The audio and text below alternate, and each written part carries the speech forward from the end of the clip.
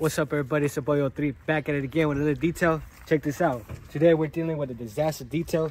The customer brought it to me because he could not remove the pet hair problem they had. Every single time they hopped out the car, they came out with hair everywhere. It looked messy. It's not a good presentation. So they called me up to it. I'm gonna take care of it, and I'm gonna show you how o3 takes care of the pet hair.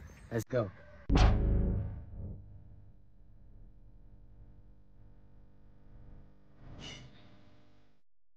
All right, everybody, I'm set up already. All we're really gonna use is this vacuum right here. I use a rigid portable vac. 5 gallon, you can get it at Home Depot. Very easy, you know. And of course, you can use this little brush right here. We have assortment of brushes too. Yeah, this one to get to the crevices. This will take care of the mostly big wide areas, so it's easier and better to use. While we brush it, we're gonna vacuum it up, and that's gonna speed up our process even way bigger. Let's get to it. Hey man, that customer said she already tried cleaning it. Yeah. Boy, yeah, this is not gonna work. My process 100% works. All right, guys, before we get to all the vacuuming, I like working from top to bottom, making sure I get rid of all this, clean it up, and just leaving the vacuuming at the very end. So right now we're just gonna make sure we clean it, decontaminate it, and get it ready. So our last step is just the pet hair.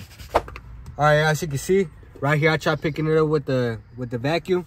These hairs don't come out because they're actually stuck with anything that's spilled right here. Looks like coffee.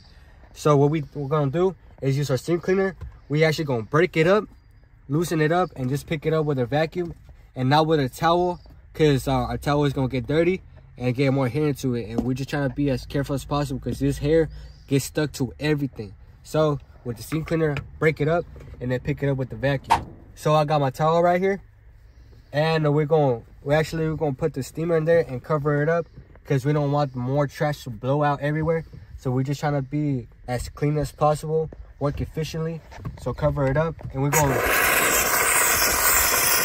Right now the steam is breaking up all that dried up coffee, whatever it has, and then we're gonna come in with our vacuum.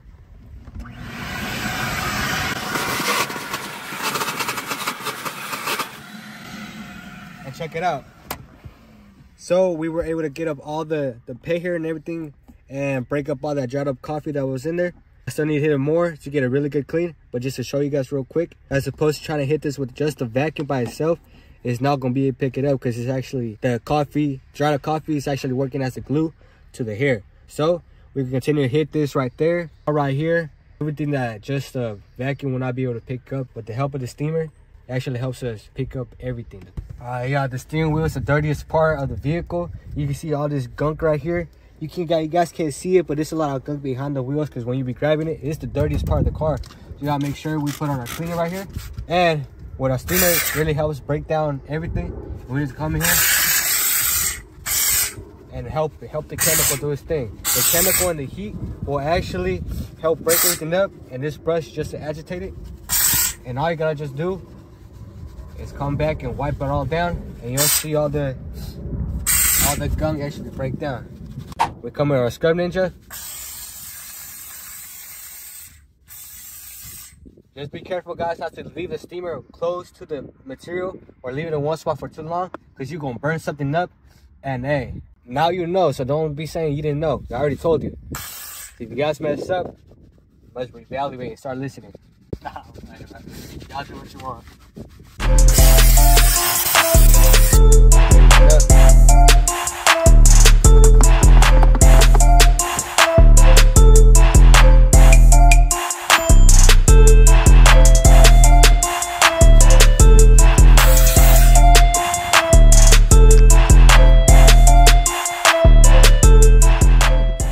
Alright guys, I'm gonna show you the power of these tools right here.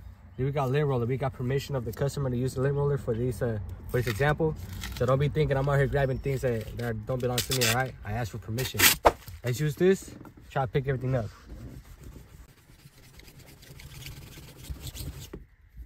See that? It's not. This is very sticky though. It's sticky, but the pet hair gets stuck in the fibers of the carpet, and doing just this right here is not gonna help. Let me show you how this works. See this right here? It's a rubber material right here, and it removes the static of the carpet and the hair, so it stops it from sticking together. And that's what allows me to come in here and you like pick it all up. See this line right here? chop it up, boy. For example, this thing right here doesn't allow me to fully get in there as much as this one right here. That's gonna pick everything up way much faster. It's about efficiency and just having the right tools in order to make sure that your work it actually works, you know? How else can I say it? Work from top to bottom, because when you're brushing it, everything's gonna be falling down. If I start picking up from down here and then pick up from right here, hey, I'm gonna be working double. We don't want that, so we gotta make sure we take in mind and just have common sense, you know? So let's get to it.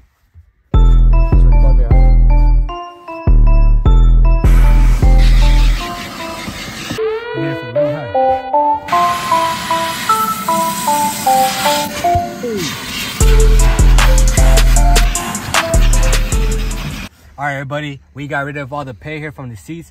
Now we're gonna come in with the greaser. We're gonna agitate it with a drill brush. This is soft, so it's not gonna damage any fabric that the seats have. And it's just a safer way, and I feel more confident like that to come in there and work on it.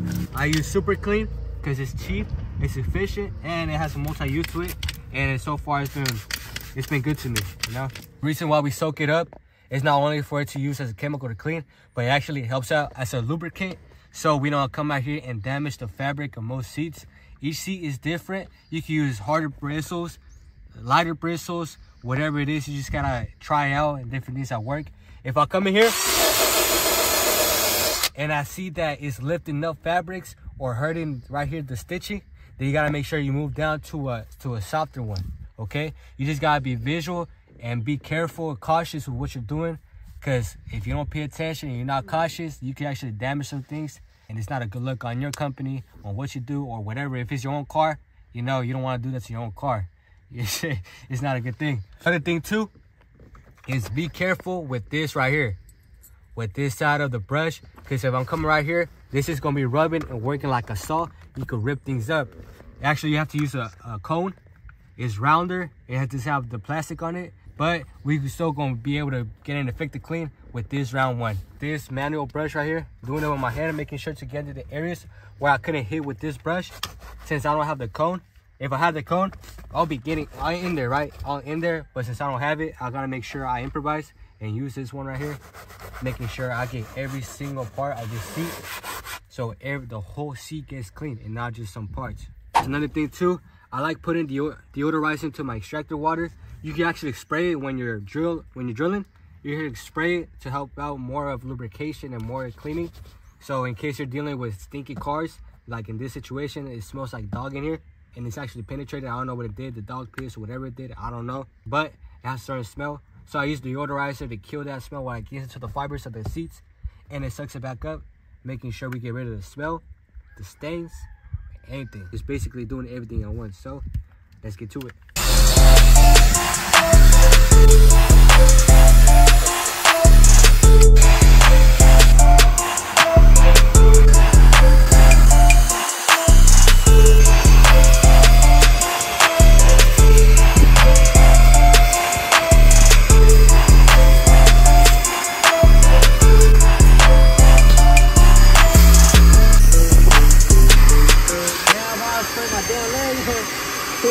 So extraction is done on the seats. Now I like coming in with the steamer real quick and mopping everything up, making sure we pick up any last stains that was left that the extractor couldn't pull out, and kill any last bacteria, any last smells into the seats, and it just adds like a very nice vibrant touch to the seats, and it's 100% clean now. All we're gonna do is just make sure we have this wrapped up and come in here and mop it up.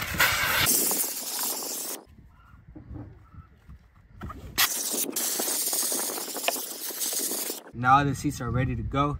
Any last thing like this thing right here, you see right here that the extractor couldn't pull out, we spot check it, pick it up, but we're not gonna know until the seats start drying up, and any last thing's gonna rise up. And we come again with a steamer, mop it back up. Don't add no more chemical, don't add no more water to it, because you want the seats to dry up. The steamer will take care of it. You see this right here? Come with the steamer. As I'm hitting that certain spot, I spray it out to stop heating in one certain spot, because if you leave the steamer right there in one spot, you can actually burn a hole into the fabric, and we don't want to do that. Okay, so when you're hitting it, spread out to spread out the heat And look at that, no more stain. That's exactly what I'm talking about. With the steamer, it actually helps it pick up, and the stain's like right there on the towel because it picked it up. So let's move on to the next thing. This seat was very caked up with a lot of dirt, and that's the thing with these black seats. Sometimes you can't see it from afar, but from a detailer eye, you can see like every little stain right there, little gunk. But we removed it with extracting.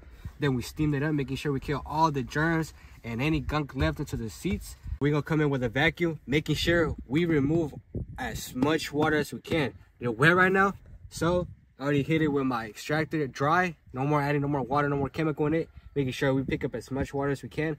And I'm gonna hit it with my vacuum to make sure we get the last thing, because this thing is very powerful and it sucks up everything, any last thing left that the extractor couldn't remove. All right, everybody. So the seats are done, carpets are done, clean, extracted, disinfected, all the above. So we turn off the heat, making sure the car dries up. While we hit the exterior of the car, we're gonna hit the rims, tires, wheel wells, paint, windows, everything, all of the above. So while we're hitting the exterior, inside's drying, so when the customer leaves, they don't leave with a wet butt. So let's get to it. All right, everybody. So as you can see, I took care of the pet hair, we took care of the seats, we took care of the plastics, everything like that. The little rubber brushes weren't working well, so we brought in our stiff brushes, get really there all that trash, really into detail into the carpets. And as you can see, we did a pretty good job, you already know. Also, we gave it an exterior wash, waxed it, everything like that, took care of the rims, tires. It's literally a brand new car. Door jams, all new, all good to go. You already know. Also, guys, a thing that really helps out too is spraying the carpet with water or my carpet cleaner, or even a little degreaser as well, so it can help loosen up all the dirt and pet hair, everything like that, so it's an easier vacuum as well. But either way, guys, I'm O3 from o3Luxx Detailing. Any questions, anything like that, please make sure to comment down below.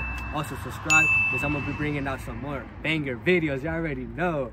But until next time, see you guys.